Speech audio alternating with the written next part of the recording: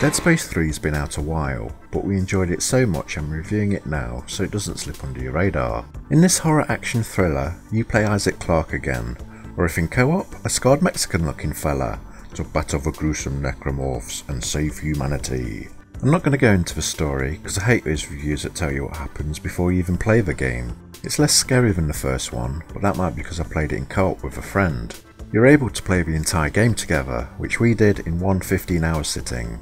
The co-op worked flawlessly, it was easy to connect to each other, there was no lag, and in the 15 hours we never once lost connection or had any problems. It's set in different locations, so you feel like you've travelled around a bit, instead of just being stuck in one place like you were in the first one.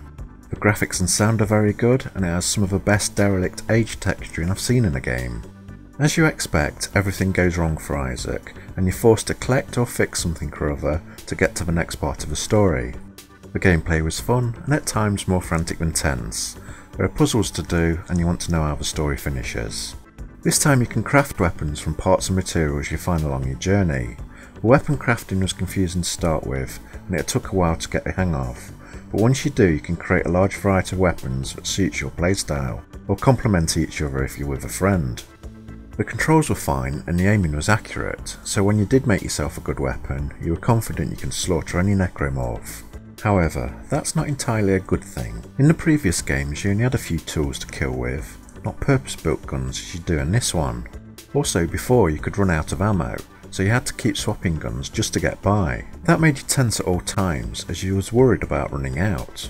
Now, one ammo clip fits all guns, and you can even build your own, so you're not crapping yourself anymore that you're going to run out of bullets, and as a result you're less scared. The other few gripes I have are that there's a couple of minor visual bugs, and I left a low res shuttle video in from porting it over from my consoles. Using grappling hooks took quite a few tries to get them to work in co-op, and his girlfriend somehow grew her eye back from Dead Space 2, that was never explained, and she also got a boob job while she was at it.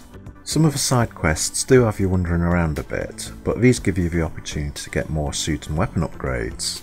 This is a kind of game I'd only play once to finish a story, so if you're the same, get the story DLC cheap first before you play it. EA are selling the DLC separately, which is a bit of a rip-off, as it should now be part of the game in a gold edition. Once you finish, it gives you the option to play again with all the stuff you've collected before, or on harder settings. So if you wanted to play it again and again to collect and build the most powerful gear, you can do. After finishing the entire game in one sitting, we were exhausted, but both of us said, wow, that was epic. It's one of the best co-op games we've ever played, and felt like a 9 out of 10. So, it's definitely worth getting. However, as a single player I'd give it an 8, and because of those minor gripes, I'm going to give it an overall 8.5 out of 10. It's more of an action thriller now than a horror, and they could have done a bit better, but it's still very good and didn't spoil our enjoyment playing it. It's definitely worth getting. Thanks for watching, and please like and subscribe. Goodbye.